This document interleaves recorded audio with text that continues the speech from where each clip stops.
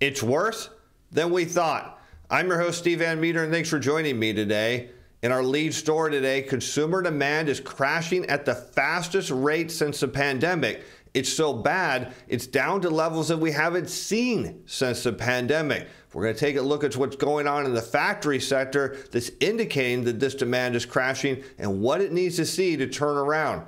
Plus, we've got more signs that the labor market is cooling off, but is still holding steady. And we're going to give you some reasons why the labor market is about to crack and layoffs are likely to skyrocket. Plus, we've got an update from the Federal Reserve, and with no surprise, they raised rates 0.25%, but that's just the beginning. Let's head over to Bloomberg, where we picked today's story up with a headline.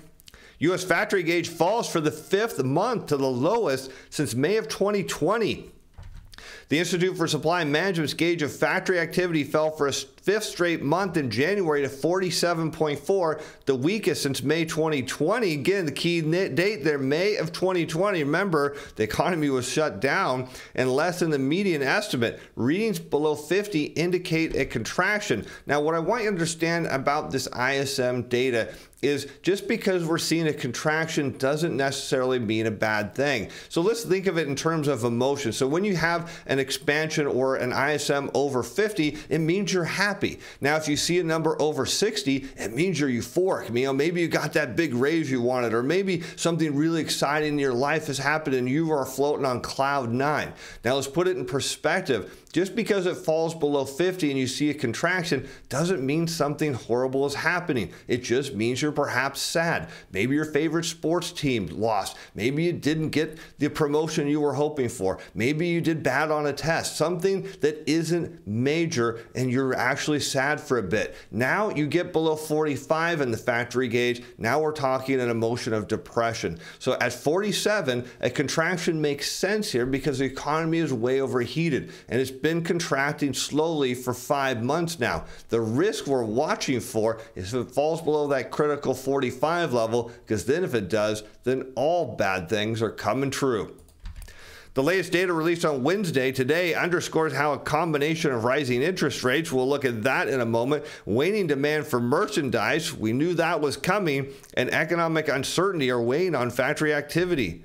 And let's first talk about this interest rate issue because, there is something to this, but perhaps not as much as the Federal Reserve wants. Now, is it true that when interest rates go up, people tend to borrow less money and consume less? It is, but in a healthy economy, if wages are rising and there's economic prosperity, then consumers can absorb higher interest rates. It's not a big deal. It's only during a weak economy do we actually see that higher interest rates cause a problem here. So let's take a look at the Philly Fed new orders data here, because what we're seeing in the ISM data, which we'll get to in a moment, is the new orders are outright crashing. That is the demand issue. And let's look at what effect the federal funds rate may have. So here we can see the federal funds rate in red against the current new orders diffusion index for the Philly Fed, our proxy for the ISM, and we can notate that, or note when the federal funds rate rises, it does tend to slow down new order demand, but it tends to slow it down to a fairly neutral point. And we can see that happen over and over again. But I want you to see here, what I really want you to note is when the blue line continues to crash well below the black line, you see it happening here where the gray shaded parts are indicating a recession. What do you note that's happening with the federal funds rate? It's decreasing. So what's happening here, what I want you to understand what the Fed's trying to do is they're trying to tap on the brakes, although fairly aggressively, because they've really raised rates really fast here, and they're hoping just to slow down the economy. But what happens at some point is either they missed their target or maybe it didn't matter what they were doing, and the pedal goes straight to the floor and the economy grinds to a halt. That's what you see in the data here, and that's what happens when the Fed has to cut rates, is because for whatever reason, whether they went too far or the economy just wasn't turning around enough, it was slowing down too fast, that's the indicator we're seeing. Now let's put it in an issue of demand, because we can actually see demand slowing down. We knew this. Now we're going to overlay crude oil or West Texas Intermediate in red against those current new orders for the Philly Fed. And what can we see? Typically, and not always, but crude oil gives us an impression of where demand is going, because when energy prices fall, it tells you demand from the economy is waning. And the further it falls, the less demand there is. So keep that in mind as we look at this chart. But again, it doesn't always happen, because we can see here going into the great financial crisis, oil prices rose, demand slowed, and then the next thing you know, they both came crashing down. We can see here in going to the dot-com bubble, energy prices fell, demand went down. We can see here in 2018 through 2020, oil prices headed lower, demand started to slow down, and now we see oil prices down and demand is falling as well. So what we should be looking at now going forward is what's going on in the crude oil market. And of course, we got inventory data today, and it wasn't good. Here you can see crude oil inventories rose 4 million barrels. Cushing, which is your proxy, goes into gasoline prices, 2.31 million barrel build. Distillates or jet fuel up 2.3 million barrels. Gasoline inventories up almost 2.6 million barrels. So if you're looking at the economy, you can look at the energy market and you can get a really good idea of what's going on with demand. And what we're seeing from the energy market, particularly crude, is demand is waning. Now we're seeing that start to fold into the new orders. The ISM gauges for both orders and production. So again, new orders, production is how much was going on in the factory, slipped further into contraction territory. So what we're seeing here is demand for new orders is falling, and the amount of production coming out of a factory is falling as well. And that would make sense, because new orders should lead production. If new orders are rising, production should follow higher. If new orders are going down, we should indeed see production falling. And here we can break down the manufacturing at a glance for the ISM survey today, and we can see new orders. Now we're in depression territory. They're below that key number of 45, so that is a huge indicator. We'll get into this, what it means for employment in a little bit. No surprise, production is falling lower, but notably employment is holding steady at 50, seeing it's unchanged. As we mentioned, a lot employers went out and hired a whole bunch of people. They've trained them. They're holding out to see if the economy turns around here before they start to lay off. That is the risk we're facing, is what happens if the economy doesn't turn around. Supplier delivery times are in contraction. That is how fast suppliers are getting to the factory. Inventory levels at factories are now neutral, holding steady. Prices paid, you'll see it says, hey, it increased, but on net prices are decreasing. That is due to gasoline prices likely rising.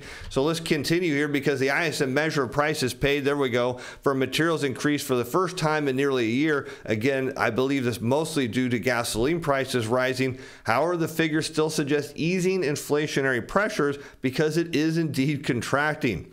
The employment measure indicated a modest increase in headcount at the month. That's consistent with economists' median forecast of 6,000 or more manufacturing jobs coming in Friday's report. They're also predicting 190,000 for the payroll report. And again, a lot of this is going to be in the services sector. And what we want to see is manufacturing jobs. They usually pay better. They have benefits. They're more stable. We're not seeing that side of the economy grow because demand from the consumer is waning. And again, one of the leading indicators we can look at is the crude oil market and see where it's going. Of course, this leads everyone to keep wondering, why doesn't the market sell off if the factory sector data is saying things are bad? It's because momentum is up. And here's our report from the CTA-Timer Pro. I'm going to raise the price to $30 tomorrow, but I want you to see here on today's report, this is page 1. It breaks down into a bunch of ETFs of how the machines look at the market based on a historic weighting. And you can see the fast machines now should start looking at this market and say, if price doesn't turn up real fast,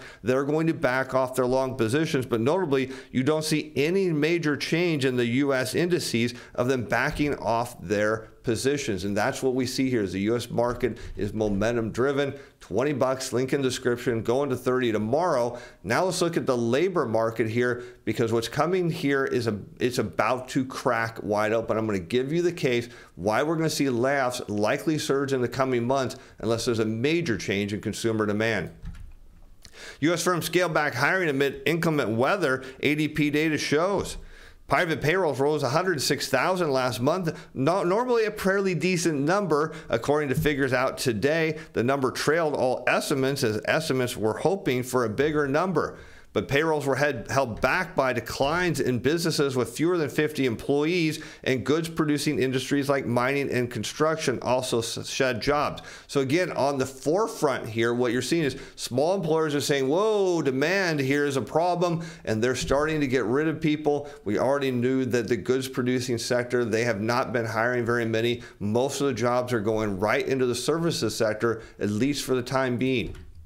Regionally, the biggest drops were in the Midwest, where severe winter storms roiled most of the region, and that does impact hiring. And here we can see, here is the case. If the economy doesn't turn around, if consumers don't get out and spend, what we're going to see is layoffs increase. Here we have the 4-week moving average of initial claims overlaid against that current new orders from the Philly Fed Diffusion Index, and we can note that in periods where new orders collapse, again, demand collapse, the employers have no choice but at some point to start laying off people. Here we see that same collapse in demand. The difference is, again, as I said, they hired a whole bunch of people, and they're actually optimistic that the economy is going to turn around. So much so that job openings, get this, rose and are now over 11 million. But as I pointed out in the past on the show, job openings are really a proxy of the stock market. And here you can see in this chart, job openings total non-farm now over 11 million. The Wilshire 5000 price index in red, as the stock market here appears to be making a very large and broad bottom. Notably, job openings head higher, and all you're seeing here is employers look at the stock market and say, look, if the market goes up, that means people feel good about things. That means they're going to go out and spend money. And of course, that remains the question is, will consumers spend? Now let's take a look at what we got from the Fed today. We have a 0.25% rate hike. But in the press conference, Powell did not sound confident at all. He raised rates again 0.25%, said they're going to have further rate hikes, which we can say, based on the yield curve, not very probable. And when asked about financial conditions easing, he said, look, we don't look at them as short term, because if we did, we would realize that we have no effect on the markets. We look at them in the long term and hope that we are right at some point. Of course, he'll be right if we have a recession, and then he can say, yes, financial conditions tighten. But let's take a quick look at what's going on with the Fed, as recent indicators point to a modest growth in spending and production. Job gains have been robust in recent months, and the unemployment rate has remained low. Inflation has eased somewhat, but remains elevated. It is heading lower, but not as fast as the Fed wants, and that's why they're trying to talk the market into believing more rate hikes are coming, because what the Fed wants is not a recession. They want their credibility restored here to say, look, we raised rates, financial conditions tighten. Can't you people in the stock market figure it out? Well, not just yet. Look for the market to rally. Remember, it's momentum driven, not fundamentals, not earnings, not the Fed. But in all likelihood, this is probably the last hike we'll see out of the Fed for this cycle. And with that, I'm Steve Van Metre. Thanks for watching. Thanks for being fans. Bye now.